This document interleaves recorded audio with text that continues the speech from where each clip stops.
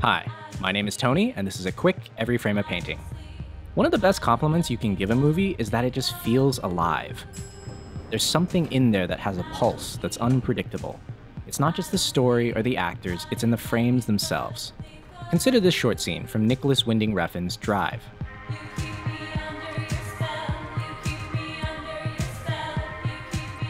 At first glance, it doesn't seem all that special. But check this out. Cover up half the frame. Notice that the right side of frame tells an entire story about these characters on its own, and the left side tells another complementary story. So a shot that could have told one thing actually tells two, and instead of being bored, our eyes are constantly switching between the two halves of the screen. This time, the dynamic isn't left and right, but top and bottom. Hi. Hi. Ah, you two know each other. Don't. Up here, we have a beautiful triangle of faces, and a composition full of vertical and diagonal lines. But check out what's happening below.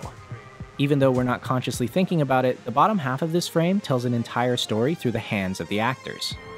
Ah, you two know each other. Don't. Oh, look at that. We're neighbors. Neighbors. Very good. Well, we'll try to be neighborly, too. And when we say a film is alive, this is part of what we mean. There are subtleties of storytelling and behavior, not just where we look, but where we don't look. And as you watch Drive, you start to see the pattern. Almost every shot has a compositional balance between left and right, and also top and bottom. A quadrant. At first, this might seem restrictive, but using this basic tool, watch how the director takes a conventional scene and does unconventional things. As the driver enters, he's up in the top left. So naturally, we assume the next shot will have the other person in the top right. But instead, once the shots move closer, we get two characters short-sighted like this, with tons of space behind them. Even though they want to talk, there are other obligations. Once the two men confront each other, notice that they occupy the same quadrant, with their eyes in the same spot, because they're fighting for the same position. Meanwhile, Irene is framed top right or dead center, the object of their affections. Even though she's out of focus, watch her performance. That's very nice. That's nice of you.